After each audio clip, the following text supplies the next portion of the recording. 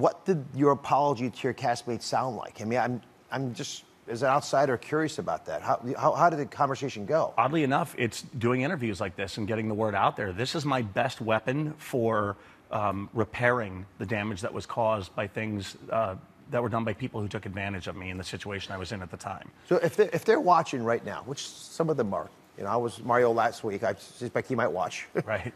What would you tell them? Say it to them. I will say, guys, I think you're fantastic. Working with you has been just one of the icons of my life, and I'm sorry that this has taken advantage of me. The book and other situations I'm sure we'll talk about here, but I'm sure that you've experienced downfalls as well in your time, and I'm still loving you guys.